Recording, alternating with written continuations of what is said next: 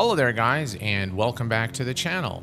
In this video, I'm going to show you how to devolt your i9-13900K processor in order to reduce heat spikes and thus have a much better performance in Microsoft Flight Simulator and X-Plane 12.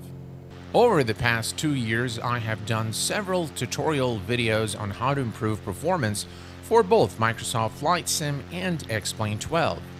I will include the links to my most recent performance videos in the description section of the video. While I have done extensive performance testing to come up with those performance videos and tweaks to improve performance, which they have to a large extent, there were still some pauses and some freezes that occur randomly, and they were completely unexplained. It turns out that the reason for those pauses or freezes were spikes in the CPU temperature.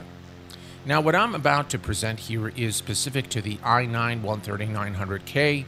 You might want to try it for your other processors, but specifically on the i9-13900K is a processor capable of 100 Celsius in terms of temperature.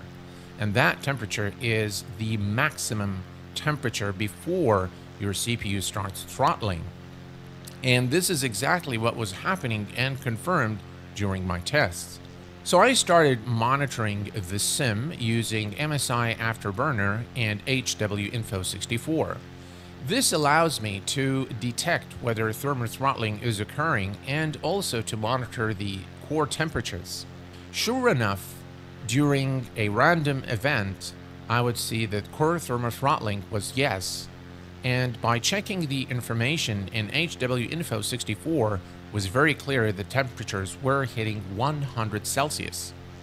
At that point, the CPU is going to throttle to protect your CPU.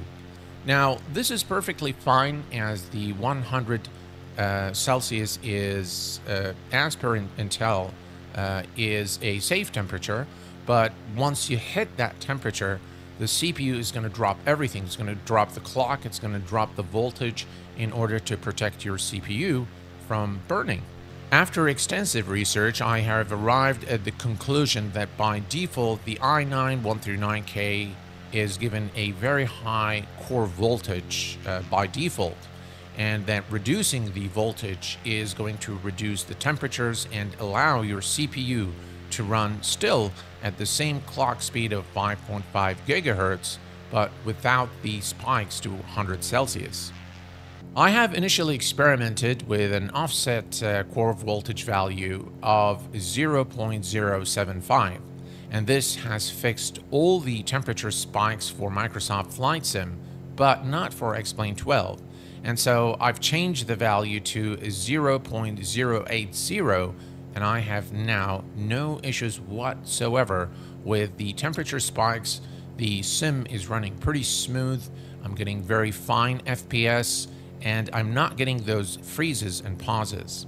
So how do you devolt your CPU core voltage? Well, to do this, the first thing you need to do is to restart your computer and enter the BIOS. In order to enter the BIOS, you need to, after restarting your PC, keep hitting the delete key or F2 depending on your motherboard. This will allow you to enter the BIOS to make the necessary changes. Let's take a look. Once you are in the BIOS, click on Advanced Mode. Then we're going to select the AI Tweaker. From the AI Tweaker, we are going to scroll down until we arrive at the VRM core voltage. We're going to change this from auto to offset mode. Then we're going to change the CPU core voltage offset to 0.080. You can use 0.075 if you only fly in Microsoft Flight Simulator. Next, click on Exit and save your settings. Here is a snapshot of HWInfo64 post my sessions in Microsoft Flight Simulator and X-Plane 12 indicating very safe temperatures throughout the sessions. As you can see, we have had no thermal throttling whatsoever throughout both sessions. Well, folks, this pretty much brings us to the conclusion of our video today. I hope that you have found it useful and insightful.